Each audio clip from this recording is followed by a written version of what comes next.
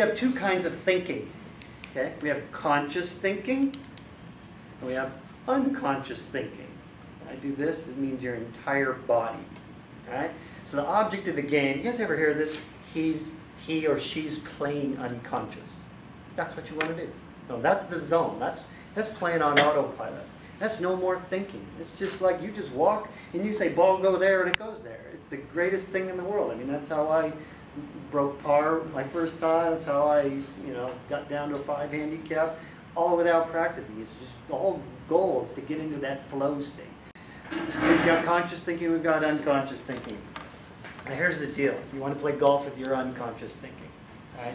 That's the part of you that runs your body. Okay, here's the thing. It does not care about your golf game.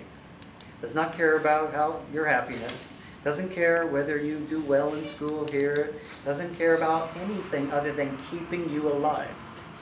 But it is the heart, seat, soul of consistency.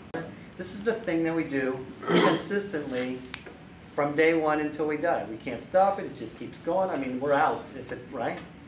So that's your unconscious mind that does that.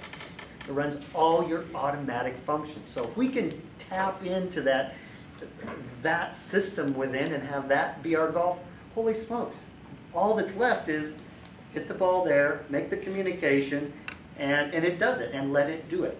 That's where trust comes from. All right, so here's how you actually do this. All right? I would recommend you actually name or personify a part of you that's your unconscious mind. All right, so there's a book called, I'll explain it. There's a book called Inner Golf by Tim Galway. All right, so he talks about self 1 and self 2. Like there'd be Craig 1 and Craig 2, which is my automatic golfer, my unconscious mind. All right, so I've had some of my athletes and golfers say, oh, I'm going to call it Nick or Charlie or some other name. It doesn't matter what, but I recommend personifying. You're going to have these conversations with it. Not out loud or anything where anybody can hear. But just knowing that we have this automatic, consistent part of us, and you're going to say, you're just going to talk to yourself, all right, do it, man. That's where you're going to actually get trust. This is the guy that knows how to swing. All right? So you've hit how many great drives in your life? Thousands, right? Oh, a little struggle. Hundreds. A few dozen. That's not too much. All right.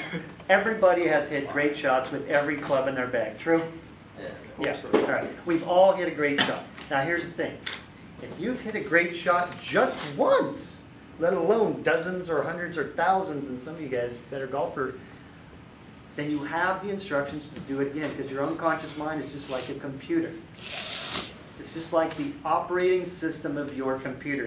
That's exactly like your unconscious mind. That's the part you want to golf with. All right? With me? If we can tap into that. So everything I'm teaching you is about tapping into that.